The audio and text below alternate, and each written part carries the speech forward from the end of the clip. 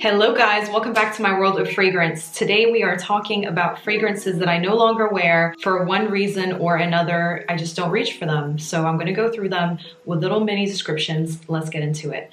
Now, if you have more than 100 fragrances, I can almost guarantee that you do not wear absolutely every one, which is also why I don't promote hoarding necessarily. I only have this many fragrances because I have a channel, because I'm obsessed, and otherwise I would probably just I would stop at 20, I would say. So here are fragrances that I no longer reach for and that I'm decluttering, getting rid of for whatever reason.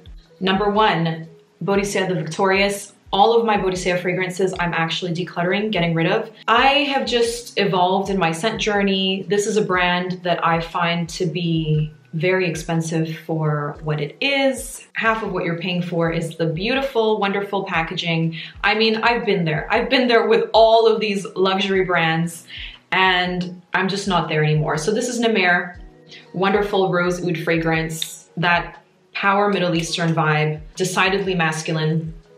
But yeah, finished it and will not be repurchasing, and otherwise I'm selling my Boadicea the Victorious fragrances.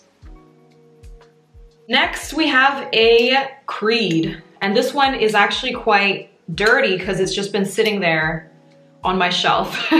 So a lot of fragrances that I declutter or sell or get rid of, I actually don't share with any of you on this channel, simply because I don't want to start or just hop onto this trend of buying, decluttering, buying, decluttering. I feel like it sends the wrong message about fragrance in general. Just buy things that you love, right? So at the time I loved it and I got it, but again, I've moved past Creed. Creed is in my past, not in my future. This one is a unique aquatic fragrance, I will say. Salty, marine-like, citrusy with a violet leaf added to it as well. I can sense a little bit of violet leaf. So yeah, I don't have anything against this fragrance in particular. I'm just finishing it up. There isn't much left in here. And like I said, I'm moving on from the overpriced fragrance categories. I would like to get more normalized. I would like to re-normalize normal prices on this channel. But yeah, Millésime Impérial. So the reasoning behind me getting rid of these fragrances is different. It varies. It's not only because I'm trying to phase out a brand. L'Herbolario is a affordable brand. I hail them for dupes, although I'm not sure they're intentional dupes. They could be, they could not be. It's hard to tell sometimes when it's not a clone brand and they release something and the timing wasn't just right after the original release. But Dolcelisir, and I'm getting rid of Oajan by Parfums de Mali because they are, in my mind, copies of the original Ambre Narguilé by Hermès. So I would rather replace these with the actual Ambre Narguilé, although I am over this scent. This is a cinnamony, gooey amber that is delicious. I mean, beautiful, wonderful, but I would just rather have the original by Hermès if I'm gonna have this scent at all. If you are on a budget, definitely get Dolcelisir. Check it out, but you will still smell a difference in quality. A dupe will not always be just as good as the original. Sometimes it can be, but I'm saying this dupe is not, it's 90% there. Oajan, very pricey anyway, you might as well just get the Hermès. So the next fragrance is a fun one. It's actually gross how dusty these fragrances are, but they've been collecting dust. Fresh is a brand that does skincare and affordable fragrances. This one is quite nice and uplifting for spring. Honestly, I like it, but I'm going to be getting rid of it. It is called Pink Jasmine. I love jasmine as a concept, but I am not a pink fragrance type of girl slash woman. It smells almost kind of grapefruity because it's pink and it's citrusy, so it reminds you of like a grapefruit a little bit. But you have a sweet floral in the background. It's that innocent, lovely pink spring floral, girly, you know, all of those things. Girl next door type of scent, although you can be a man and wear this as well. Boy next door, why not? It's lovely, it's uplifting. It's lovely, but it's just not me. And what are we all about on this channel? Smelling like you. Find what smells like you. So this doesn't smell like me. Love it though. I think I'll just give it to one of my sisters or something. The next fragrance is a depthy vanilla. I featured it in my vanillas for people who do not like vanilla or don't want to be vanilla. Who comes up with these titles? I come up with the weirdest titles for videos. But this is called Ivory Root. It's by Xerjoff. And I do not smell this after a few hours on myself. Granted, it's an EDP.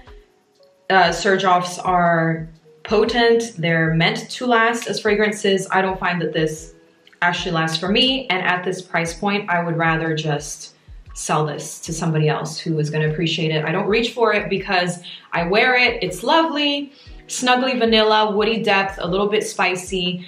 It's probably the type of vanilla that people would describe as a masculine vanilla. It's definitely a genderless vanilla, whatever that means. You know, non-sugary vanilla, non-cake, it's more depthy. If you enjoy Eau Duelle, for example, you might like this one, although Eau Duelle is more realistic. This one is amped up by synthetics.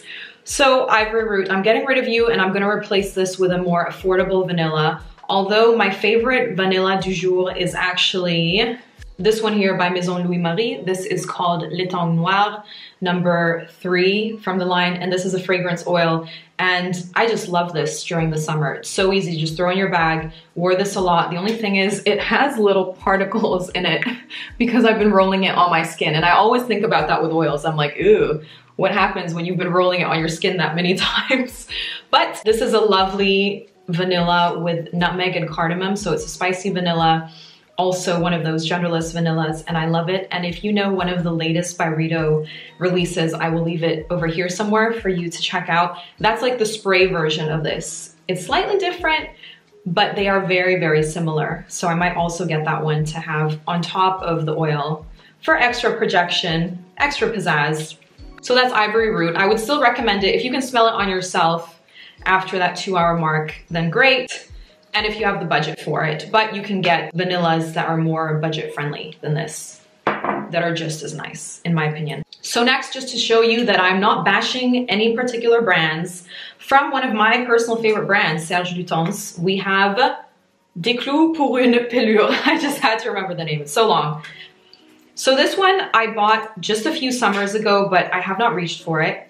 And the reason is it is too linear for me. I love it. It reminds me of an Aperol Spritz. It's like cloves and orange rind in some sort of drink, alcoholic or not.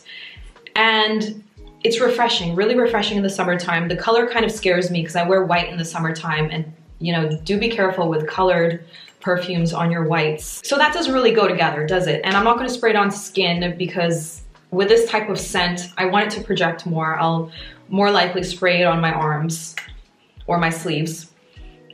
And I love it. I love, love, love this scent very much, but it's just too linear for me. At the end of the day, I'm bored of it. Like I can't wear this for too many hours at a time. Then it'll have to be like in the morning and then I've changed my outfit. And then, you know, like a holiday scent, you change your outfit and then you go to lunch and you're wearing a different type of scent after that. But I can't wear this all day, folks. But I love it. It's such a lovely tonic scent. If you're looking for a lovely tonic type of fragrance and you love that feel of that orange peel, rhymes, then try out this one by Uncle Serge. I'm so sorry, Lutens. Still love the house. Okay, lastly, I'm going to talk about one that actually breaks my heart that I do not reach for. It is Cuir de Russie by Chanel. This is the original EDT, mind you. The original is actually a lot older. It was brought back from the Chanel historic vault in the Exclusifs line, which is Chanel's exclusive line. These bottles just go up and up in price. This is the EDT. I think I could get a good coin for it. So I'm gonna get rid of it. This is one of the best leather fragrances out there. It is leather and birch tar, but yet smells classy, Chanel-esque, French, and sophisticated. It's a marvelous fragrance, but I never reach for it, and I'm so sorry. I'm so sorry. So this will go to a better home because I am gonna get some other exclusive probably. I've always had my eye on multiple exclusives. The two that I have are the EDT versions, and I've been hesitant to buy the EDP because they switch from EDT to EDP. Usually Chanel's EDT offerings are nicer than their EDPs, in my opinion. But we'll see what I replace this one with. And yeah, actually I've been thinking about getting the Naomi Goodsir Corpus Equus, which is another leather scent, to replace this one. I find that one just a little bit more wearable to me. The leather is a little bit more lived in, but also more casual. I have a hard time combining this leather with also being chic, and it goes a little bit barbecue-y for me, like too barbecue, a bit too much like smoked meat when you combine that birch tar that is so heavy and smoky with that leather that is realistic. Yeah, it just goes a little bit too meaty for me, too realistic meaty for me. But somebody else must wear it because it is a fabulous, fabulous fragrance. Still highly recommend it. And that's it. The fragrance box is actually broken. I need to replace it with another one. These are the fragrances that I no longer wear, no longer reach for. Do share the fragrances that you guys no longer reach for, or fragrances that you perhaps have bought that you loved and then it just ended up sitting on your shelf and collecting dust. Hashtag Frakehead Problems.